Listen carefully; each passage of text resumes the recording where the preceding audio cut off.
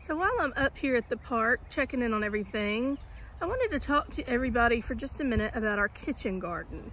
The kitchen garden is located here at the park next to the Waddell House here on the Wiregrass Farmstead. And it is maintained by the Wiregrass Master Gardener Association, and we sure do appreciate how much work they put into this garden.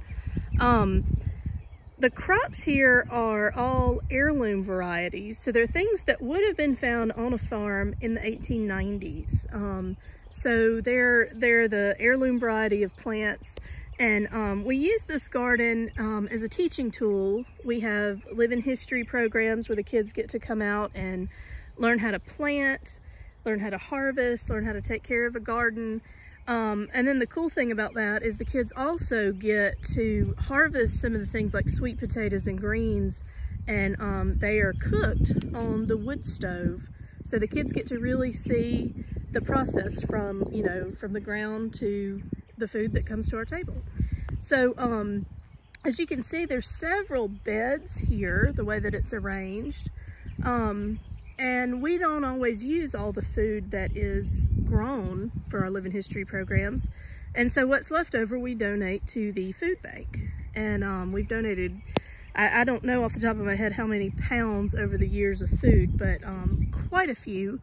And it's all fresh and organic and grown right here at Landmark Park. Couldn't do this without the Wiregrass Master Gardeners Association. So want to make sure that we give them a huge thank you for coming out and taking care of the garden for us. And it's just a really nice thing. Sometimes you can come out here and walk and see them at work tending to the garden. Over there, let's see if I can zoom in. That wheelbarrow right there, it was refurbished to look like the style of wheelbarrow that would have been used a long time ago. I don't know the exact date off the top of my head, but someone did a lot of research on how to make the wheelbarrow look authentic for the old-fashioned garden.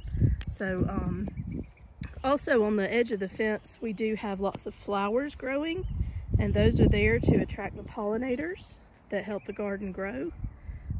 We do compost. We have the farm here, so we have a compost pile that we tend to fertilize the garden. So the garden is just a really cool thing. And there's the Waddell House right there.